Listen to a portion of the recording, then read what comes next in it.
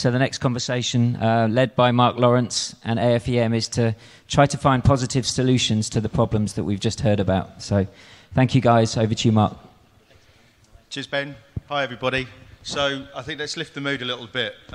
Clearly, I think it's an opportunity to fight for our right to party. I think we're seeing challenges across the world. We're seeing challenges for events, festivals, nightclubs, and we've amassed some great brains here to really talk about each individual territory within Asia-Pacific, talk about the uniqueness of each one, and how we can make sure that we continue to survive and thrive. So can I just go from you, Murat, across, and just a little moment to describe you, your role, and also the beauty of the region you represent? As I mentioned in my talk, I'm a DJ. I don't DJ as much anymore because there's not that much work anymore, but I book for a number of clubs. The scene in Sydney, as I mentioned, has seen a massive downturn. Some of the things you mentioned, Mark, in your speech about harm minimisation. I think the media perception of what's been going on has been a real problem for us.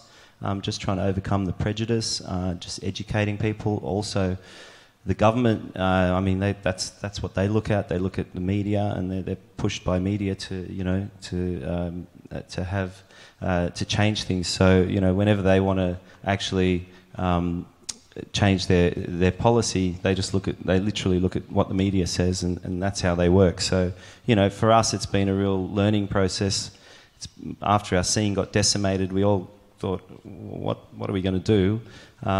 And now we've slowly started establishing industry bodies and rebuilding from scratch. And so that's where it's at for us at the moment.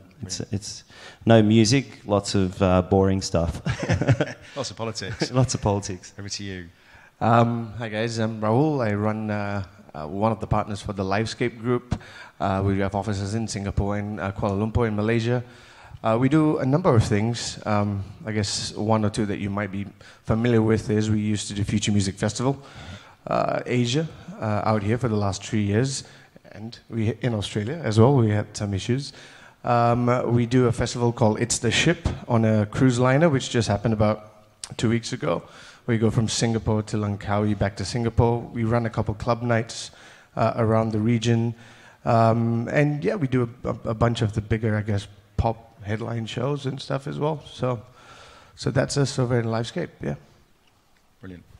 Hey, my name's Akshai, Sarin. I'm from India. And I've been making music since I was 16. And I also run a couple of festivals, and I used to head culture marketing for Red Bull in India. So what I do is I'm a creative person, but I also bridge between the left and right brain and get people from the creative world and the corporate world to work together.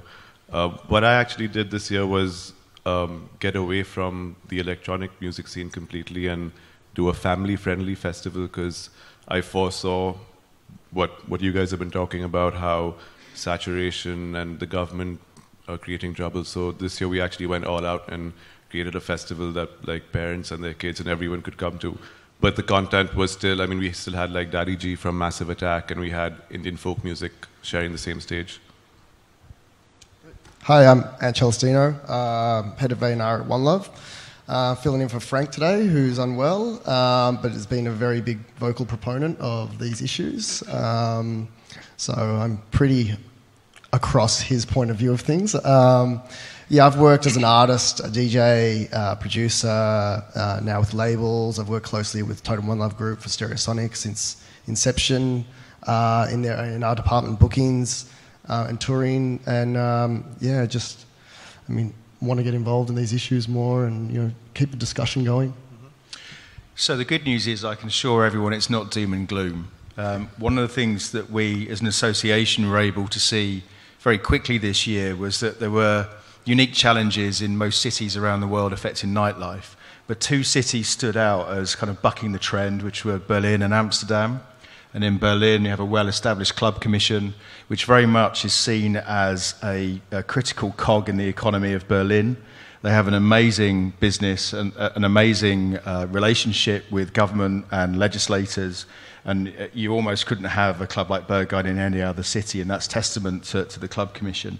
And equally, in Amsterdam, you have a role called the Mayor of the Night, which is a role that exists between the nightlife community and the government as well. And again, they've been critical to 24-hour licensing and harm reduction. And London had seen some pretty similar issues of late.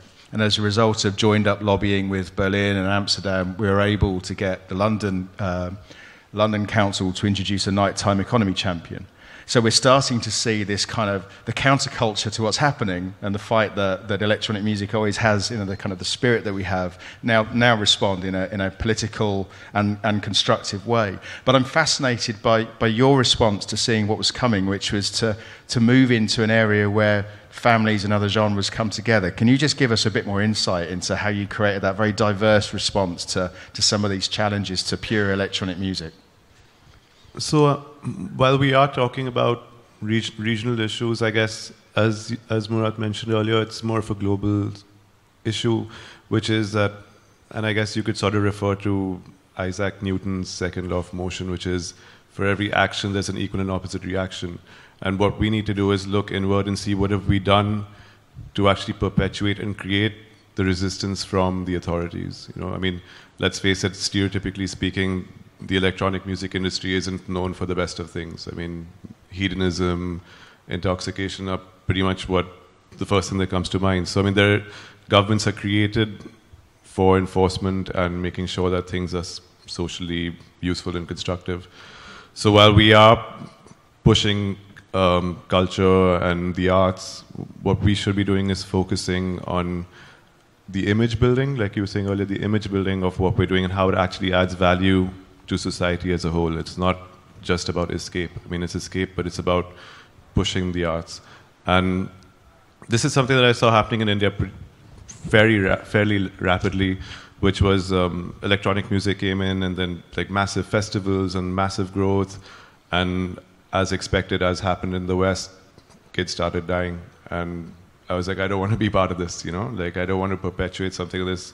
I would rather create something that is all-encompassing and accessible to everyone and breaks the barriers to entry. Like, you don't want the music to be tainted by the things that are happening on the side. So, which is why we took a conscious effort to like explain to the government. I mean, it was really tough for us because Skrillex performed a week before our festival, and as most of you know, a girl passed away over there, and we had such a tough time, like running behind the ministers and everything, like saying, you know what, we are not this. We are for the family. You can bring your kids, bring your mom, bring your grandparents if you want.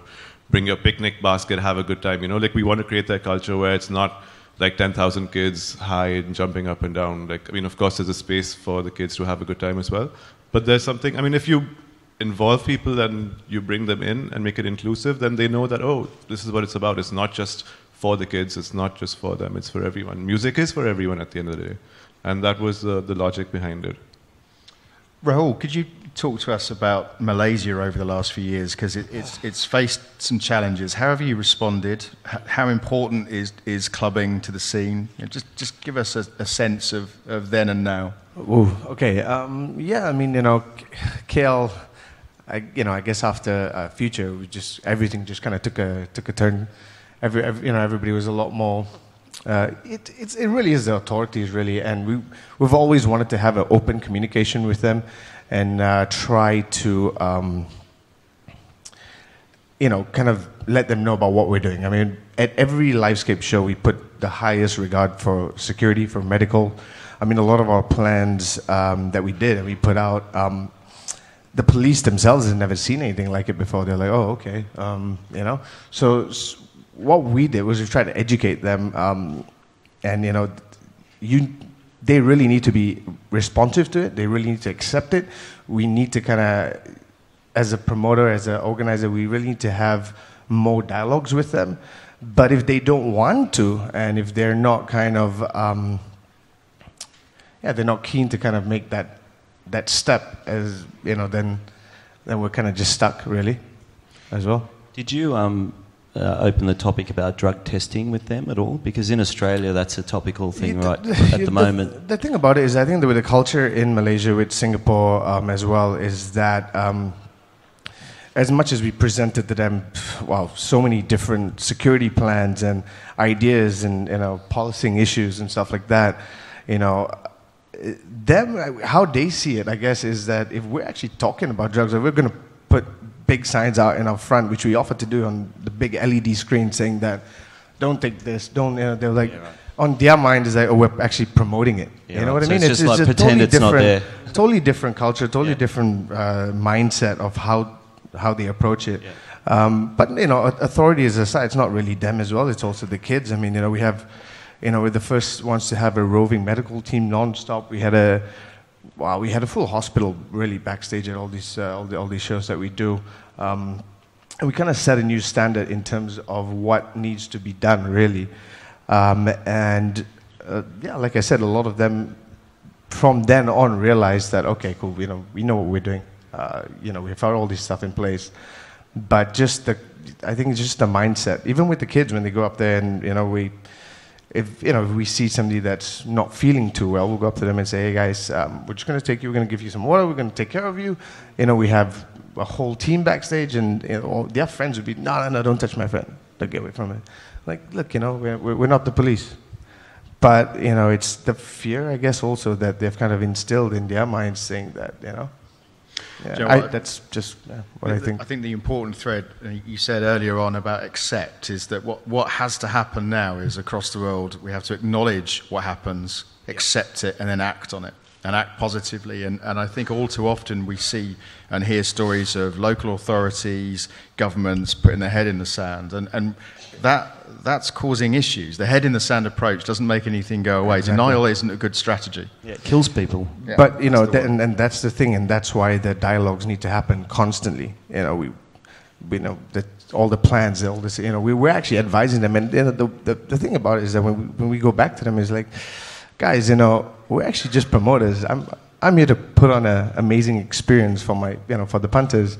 A lot of these issues is something that we're advising you guys on, and we're happy to help. We've got some of the best teams from across the world, from the biggest music festivals, head of security from Tomorrowland, all these big festivals coming out and just kind of flying them out into Malaysia to meet with the head of police, to meet with the medical teams, to meet with all the guys and saying, look, guys, we do stuff for about 100,000, 200,000 people, campsites and everything. We're here to make sure that this event, where we had about maybe 40,000 people, runs smoothly, and we can assure you this happens. But the communication needs to be there. There needs to be a constant kind of dialogue, really. Yeah. And if I can bring you in, what's your perspective? What's your experience? Yeah, look, I think touching on all these points is there's a big image problem particularly in dance music, electronic. I mean, these issues go across all music genres. If you're a band, you don't have pubs to play in, to like hone your chops, to create fans. So there's a roll-on effect across our entire like musical culture, for especially Australia, which is a country that prides itself on our like musical diversity. That's rapidly disappearing, which is a real issue.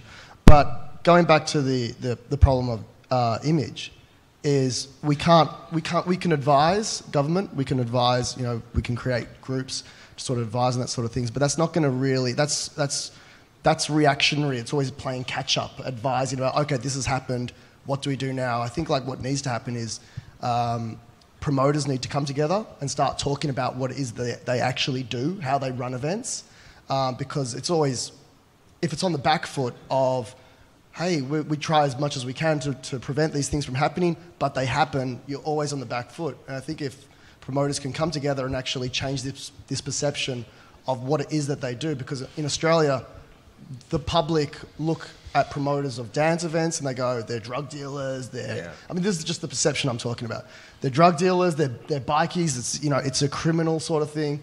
And I think they're not seen in the same sort of light as promoters of, a film festival, for instance, which drive that point of like, this is what we do behind the scenes, this is how we create our events. So that sort of stuff needs to sort of come together Promoters need to back each other, stick up for each other. There's not a lot of that happening, unfortunately. And those sort of things really impact and can make positive statements about what we do as a scene and what we do as a culture. So I'd definitely like to see the image problem of promoters being tackled and events, the way events are put on, being handled, in a better light. Just to add on from that, actually, in Malaysia, actually, we just started a promoter organization called Alive, and that's ALIFE.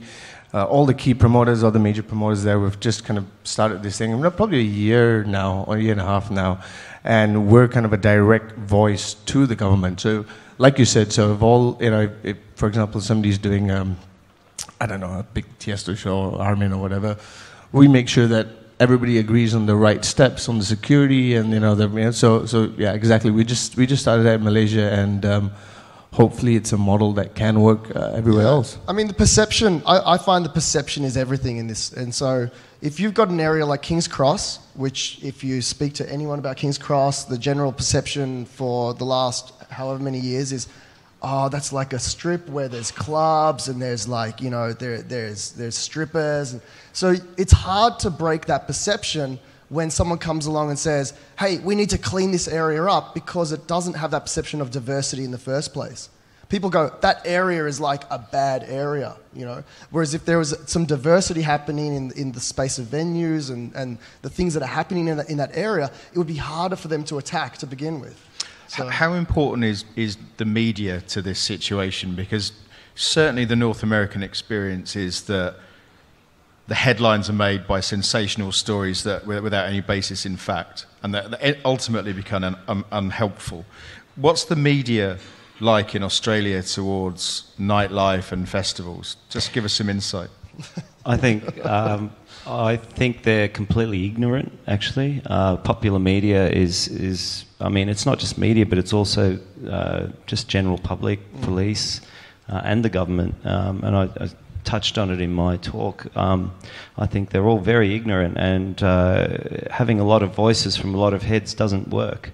Yeah. The only time you ever get any momentum and a message across is having a collective voice.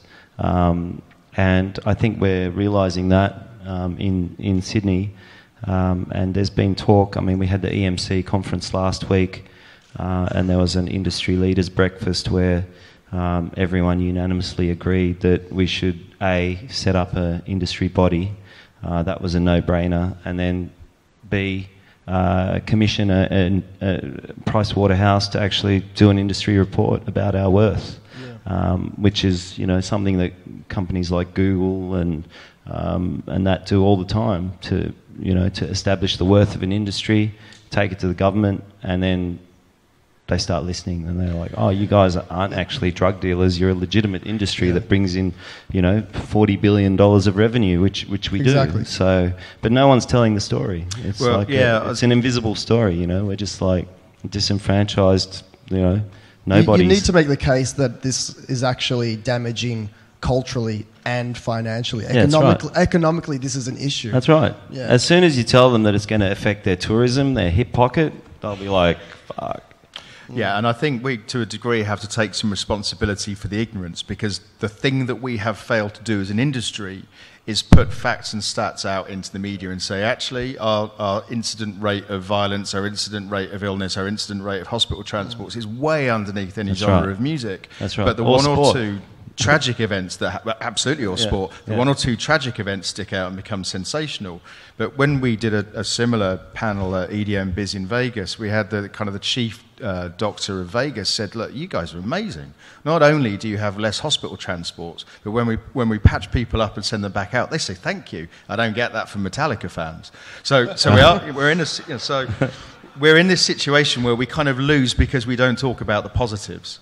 And it's very easy after the first two keynotes for us to sort of spiral into a place. But in fact, we can control our own destiny here. That's right. And it's through unity and it's through working together. So do you see it? So we're now in a situation where across the world, we have an Australian response, a Malaysian response, an Indian response. And we're seeing this incredible response so quickly within within 12 months of issues happening, we now have kind of the heartfelt power of electronic music bringing everybody together.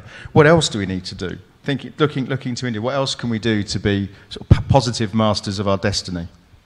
I guess this would apply to Malaysia as well, is that as cultures, we're quite different from the origins of dance music. I mean, being Netherlands and Australia, the UK, as cultures, when you say, I'm going to go to a club, it's like, oh, like it's evil, you know, like you must be like a sinner and yeah, like influenced by the West. So like there's like so many different opinions on music per se. I mean, forget dance music, I mean even folk music or anything that comes from anywhere else. So it's taken such a long time for India to embrace globalization, and now we're at that point where it's one of the biggest markets, not just for dance music, but for music per se. I mean, everyone comes to India now as part of their global touring schedule.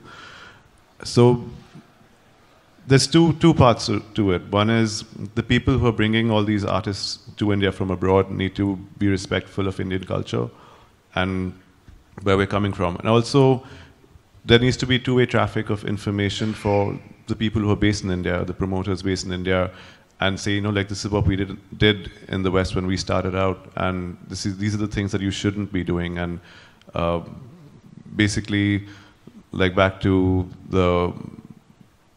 I feel like it's really unfortunate that there's, like, so many, like, incidences of, like, you know, like, I feel like people aren't taking responsibility for alcohol consumption. No one's talking about it.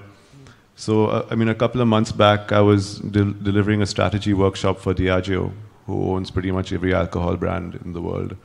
And so I did this amazing workshop on culture marketing and experiential marketing. People were like, wow. And I made the mistake at the end of it saying, like, hey, you guys are an alcohol company. You guys should take some responsibility and, like, communicate to people what it does to you. And, like, there was, like, pin drop silence, and it was a really awkward moment. And I feel like more people need to do that. Yeah, it's just like, you know, we paid you to stand up there. What the fuck are you doing? And I feel like more people need to do that, is like communicate more transparently and say, look, I mean, this is the product and this is what it does, and consume it at your own, you know, your own discretion. And this actually stemmed from when I was doing a gig in Bangalore, like I think 6 years ago, and my vocalist kept saying, you know, guys, go to the bar, hit the bar. And my dad was at the gig, and he came up to me at the end of the night, and he's like, you know, you need to talk to your vocalist and tell her to stop doing that. And at that point in time, I was like, you know, Dad, what do you know? And like a while later, I was like, you know, it kind of makes sense, because we have a responsibility being up on stage or bringing the scene together. We have a responsibility to communicate to people, you know, and that's something very, very important, and especially in Indian culture, because there's so much going against the scene. I mean, you guys are having trouble. Like, imagine what we go through. You know, like the government's corrupt, and there's like so much to like just. It's like an endless conversation, you know. And I don't think this would be enough for it. But I mean, this becomes all the more critical when you look at how trends change, and we have this amazing tension you're touching on, which is the number of events that ultimately probably can't carry on without brand money, and a lot of that brand money is drink money. So we have this alliance that needs to be maintained, but at the same time, many of the issues that are faced at the events are a result of alcohol consumption. So how do we manage that tension? And looking at, I mean, you know, particularly pertinent to Australia, how do we manage the tension between alcohol and nightlife? We don't have an issue with dance music in Australia. We have an issue with drinking. We have an issue with the way people approach having a good time. You know, we have a culture where, you know, we have kids that are dropping dead because, you know, we don't look at them and say the person who is the biggest dickhead of the night, you know, who is just like the most drinking, the person that gets the most wasted, we don't look at them and say they need help. We look at them and go, what a legend. You know, and that's a cultural problem that needs to be... Am I right? Or yeah, it's everywhere, man. Kind of true. It's unfortunate, and like the victim here is basically our industry, because it's easy to poke a finger and say, well, that's the issue there, but it's not really the issue. The issue is that we can't, as a culture, address the fact that, and it comes back to this uneasy alliance that we have in this relationship with alcohol and the way we approach having a good time, a good night out. And I think like we need to get on the front foot. We need to sort of start going, well, you know what, we can't rely on this. We need to work in with other bodies, with, you know, even with like alcohol lobbies, whatever, because this is going to affect them at the end of the day. If they don't have festivals, they don't have clubs to sell their wares, this is really going to hit them in the pocket. So we need to sort of start going, okay, we can work together with these guys to actually get some sort of education out there. I mean, like at the moment, everyone's focusing on drug testing. That's not really going to be a solution to this. You know, just because you're going to have people testing pills doesn't mean that people are not going to go, great, this pill's safe, I'm going to have 20 of them. You know, like the issue is this binge mentality. And we need to get on the front foot and work in with these groups to actually change that. You know, otherwise it's easy to point the finger at, well, they put the event on, it's their fault at the end of the day, and it's not really... And everyone's pointing at everybody else, right? Exactly. So it's our turn to kind of create the global voice with local flavours. And for the media, like a sensationalist media like we have in Australia, which is like real lowest common denominator stuff. And unfortunately, our politicians make their policies based on headlines. Yeah. You know, it's not a good position to be in. Bad cycle. And just adding to that, you know, I think that it comes back to perception again, because the drinking culture in Australia... it's okay if you're watching sport. Exactly. It's totally cool. If you're watching a big sporting fixture and everyone's getting, you know, smashing heaps of booze, sweet. Melbourne Cup. Yeah, look at images of Melbourne Cup after 6 p.m. Yeah, it's Melbourne like Cup. A fucking war zone. It's a huge, you know, it's a big gambling fest, and people booze up, and the media actually brags about how pissed people get at the races, and it's like at the cricket. And the cricket. But when it's dance music, it's like, oh, no, that's no good. And from an ecosystem perspective, why this is so important is we're getting hit where it hurts. Because if we don't protect the dance floor and make sure that the nightclubs thrive and survive, we're effectively killing off the youth team to keep the sporting analysis going. Because if you don't have dance floors, where do you have dance music? So this is critical now, because if, you know, trends change, festivals could fade, that whole vibe could go, and if there's nowhere else to go, then we have an even bigger problem. We have a big problem commercially, creatively. The core of our culture, effectively, is being challenged. So, given how important it is to make sure that we have a thriving nightlife for the future DJs, promoters, and managers, we have to commit to take action now. It has to be positive action. How do we? I mean, is it as simple as the fact that now we have all of these nightlife bodies either emerging or already there and established, and joining the dots between them all and creating a global nightlife coalition? I think so. I think it's. I think we need to stop being easy targets. Yeah. I think that's what we are. We're just an easy target because we don't have a structured, sound, response when we get. There's not one voice. Yeah. That's right. Yeah. It's not one voice, and that's exactly right. That's, I think funding is going to be very important. Who's going to pay for these industry bodies? Where's the money going to come from? So maybe there should be some sort of, crowdfunding type thing where everyone puts money into it. So then, you do need funds to make this stuff happen. So it's got to come from somewhere. So, you should probably be the instigator of that. I'm just so carefully trying to avoid saying "by me." Talk to me about a life as well. I mean, that's fascinating. How's it constructed? How's it funded? What is it set up to do? So we're basically an organization for key promoters out in Malaysia, and there have been a few cancellations in the last maybe year and a half or two, which kind of ignited this movement, really.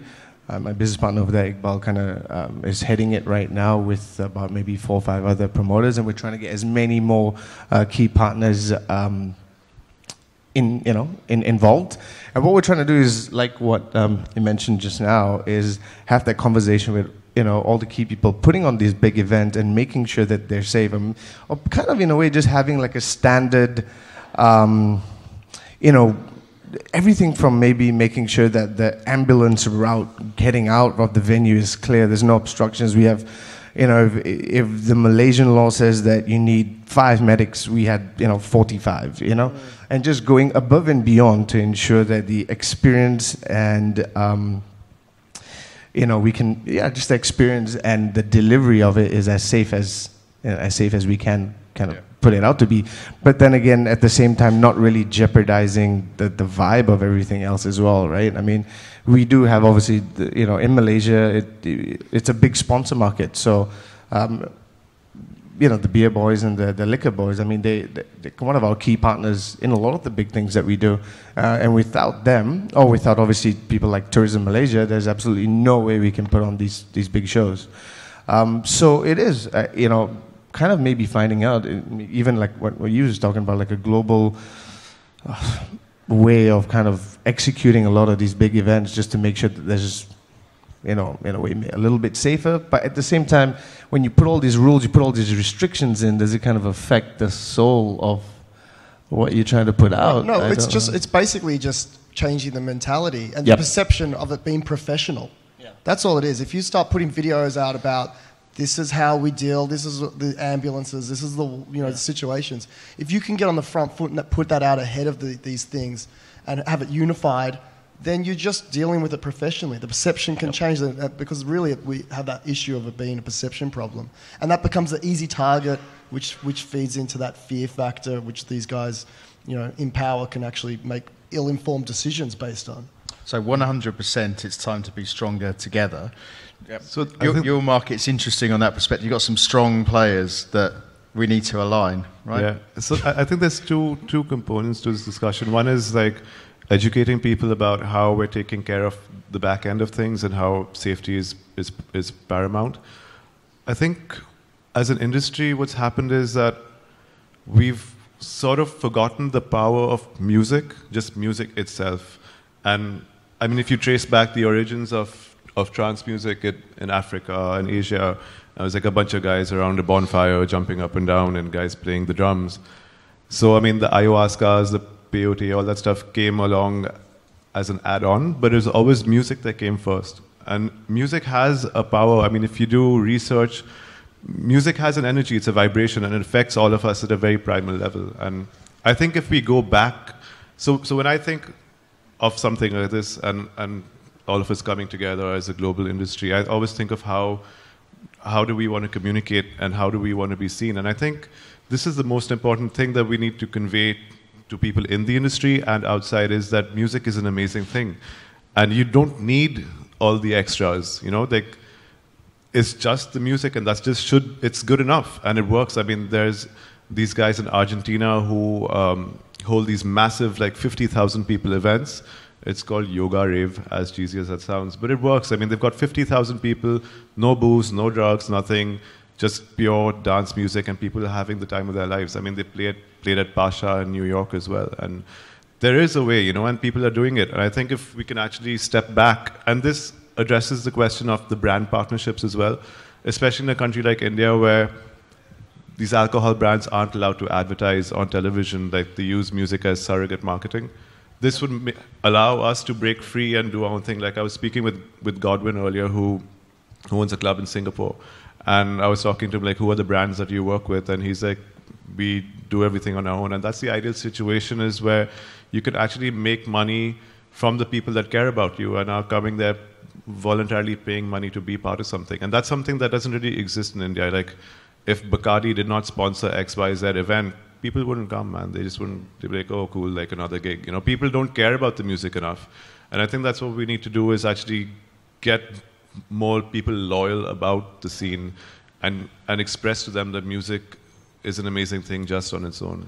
It's funny you said that, the Bacardi. I was actually just at the NH7 thing in Pune, and we were on the way to the festival. I had the band on, and nobody mentions, oh, you're going, nobody said, because I was saying, I'm going for the NH7 thing. Oh, what's that? Oh, you're going for the Bacardi thing. I was like, oh, wow, okay. It's so ingrained in them that it was like a Bacardi event rather than NH7, which is the music festival that it was, right? And the government doesn't allow these guys to market themselves. I mean, we are being used. It's a two-way street. I mean, we're taking their money and doing stuff, but there is such a high price to pay in the long run. But they did a really good job, though, the promoters, in terms of the drinking zones and different bands, because I think it was an all ages thing, but then you had a different band to get into. Yeah, it's good, very, very well done, actually. Coachella does it great. the drinking zones, and you don't see any trouble out on the dance floor.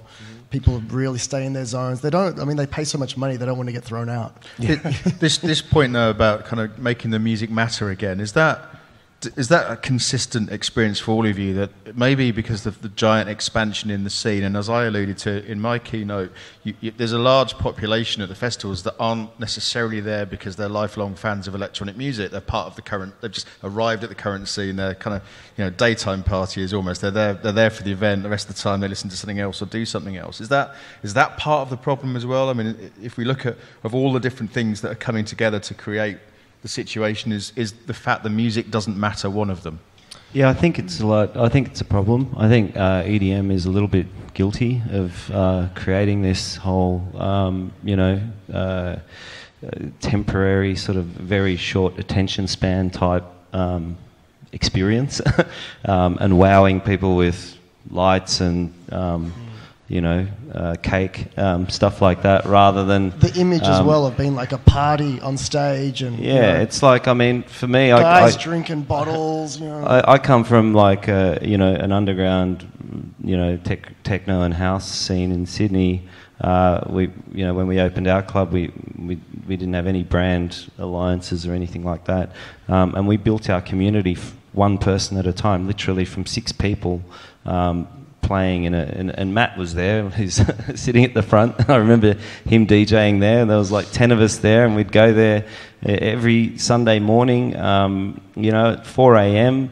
We'd plug in all the system, and there was no CDJs back then. And then 6 of us became 12, and 12 became 24, and soon we had 150, and then it was like 500, and then we opened a club, and there was this whole, that's the beauty of what we do. Is it's real, it's organic, and when it grows like that, it's meaningful, and you can't dispute that. And that's what I think we have to connect with and go back to. It's like, and that's what happens in mature places like Berlin and Amsterdam. Like the mayor of Berlin goes to Berghain. Do you know what I mean? I think that should be everybody's goal, is to get their mayor to go to an electronic club and hang out and have a drink. That kind of, forward-thinking politician is what we all need. It's the same in Amsterdam as well, ironically. Yeah, that's right. And, the risk of sounding like a politician, it sounds like we're saying we need to return to core values. But actually, I think what's more than that is we almost need to step back and redefine them, because somewhere along the line we might have lost some. At the risk of sounding like a kind of an old raver, peace, love, unity and respect were the core values 30 years ago. You almost need to apply that test to today, because we've talked about the need for unity as an industry, we've talked about the need for respect as an industry. We did have it. One of the things is dance music's always felt very separate from the music industry. And there's been so many examples of big music events that have done such great, Live Aid, Band Aid, those sort of things, where you have majors and you have managers and you have bands and artists all coming together for a cause. In Australia, we should be looking to tap into that. We've got such incredible fan bases with huge acts that are domestic, that if we can bring them together for some sort of event and then get dance inside of that, not just as like, we're going to put on a rave, rave your problems away. If we put on like some sort of event that involves bands, other styles of music, makes it seem like we're part of a community, because these issues do affect the wider music scene as well. I mean, this stuff affects A&R guys. This stuff affects anyone from discovering that next talent. At Murat's club, I remember we were there one night. Claude Von Stroke was playing a 12-hour set. And that night, somewhere around 6 a.m, we did one of our biggest artist signings for the year.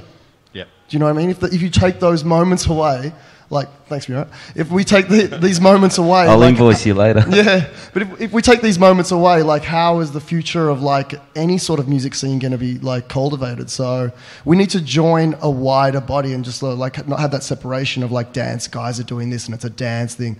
We need to join forces with the majors, managers, and try and because it's going to affect their bottom line at the end of the day.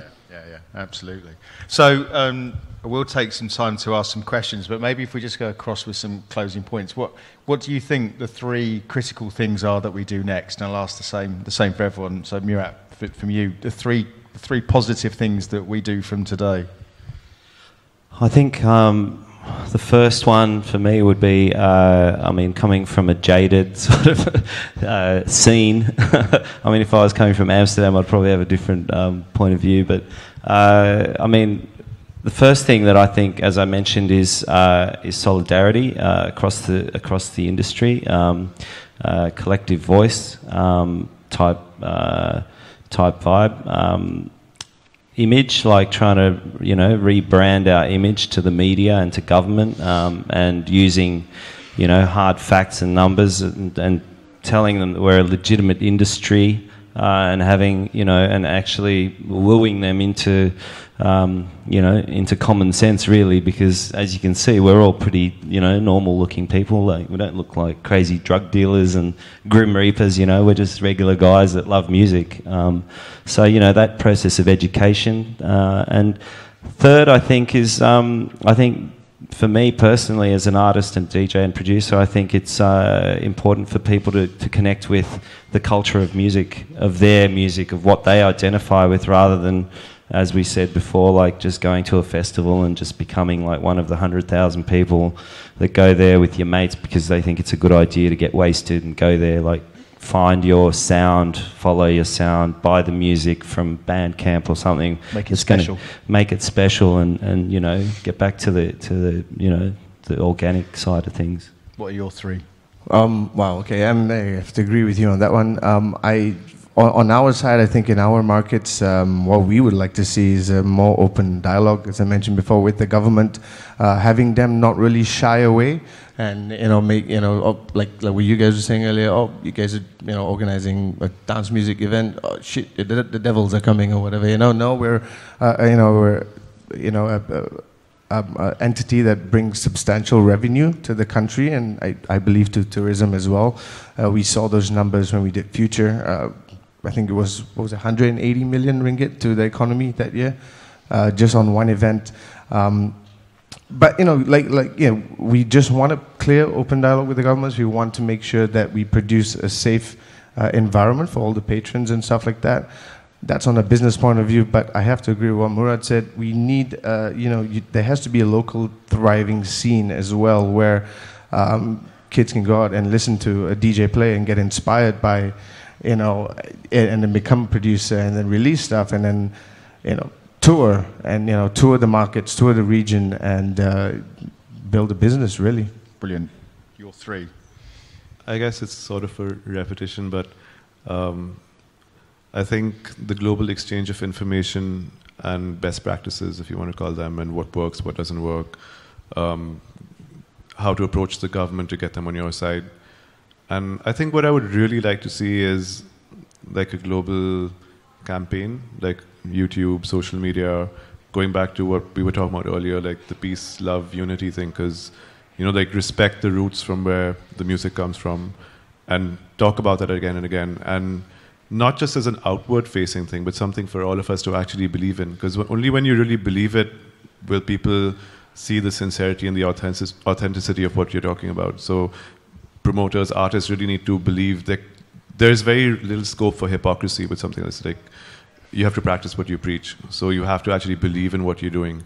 And I think the third thing is that, and something I'm very, very interested in, is exploring new formats, which is like what I was talking about earlier, which is to focus on the music and, as a pilot, to see if it actually works and it picks up traction. Because there is so much research on the actual psychological, physical effects music has on people, and let's just work with creating a format that actually affects people in that way, minus the other stuff. And that's something I'm working on in any case, and I'm really keen on bringing it to the mainstream and seeing how people react to it. Because I think that that would do everything for us. It would just explain that, look, music's an amazing thing, and that's all that matters. Brilliant. And last from you. Yeah, I think what I'd like to see is support for creators. Like, I think, when you have operators, promoters, people that want to do things and they're being stopped from doing those things, I mean, that's insane, Like, in our country, we pride ourselves on being people that help a mate. you know, and we're not seeing that. We should be saying, okay, this guy wants to do something. He wants to create something. Let's fucking help him. You know, let's do whatever we can do to band together.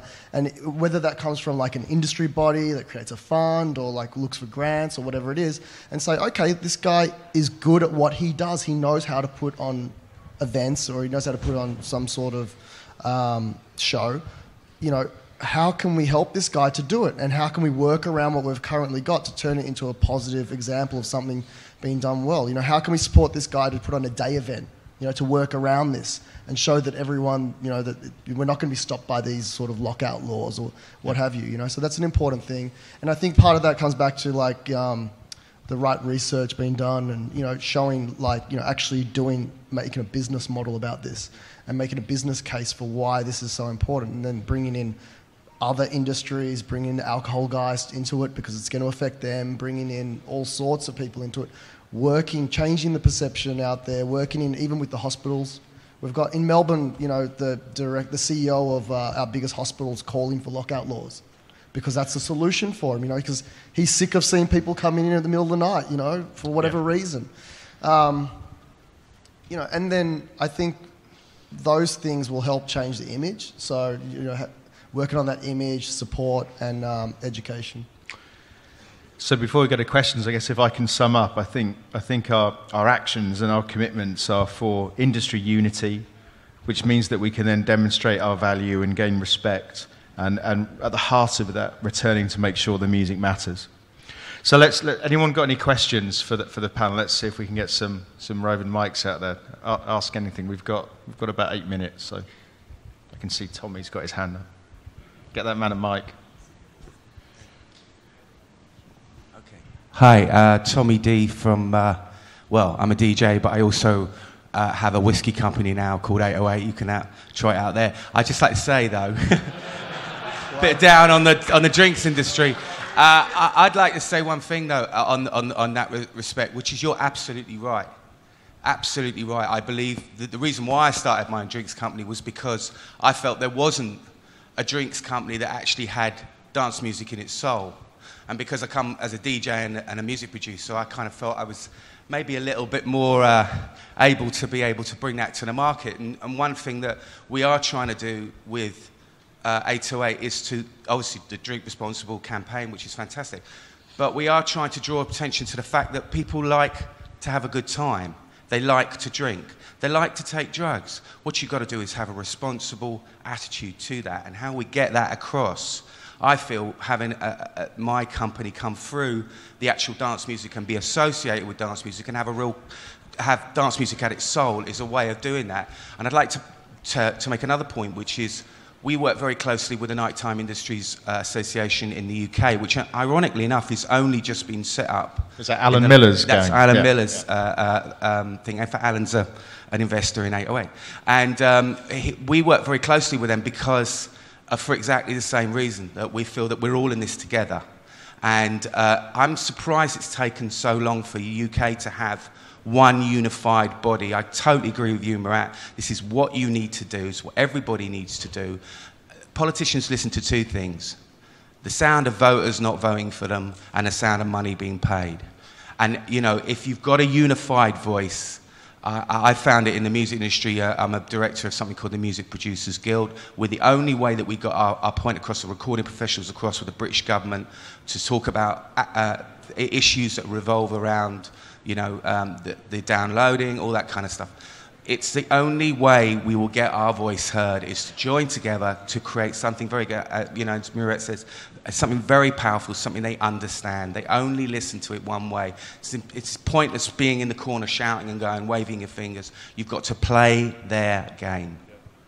Thank you. Yeah, but you also need to make as much noise as you can. Like, we're promoters, you know, whether you're an artist or you're a label or you're an event or whatever.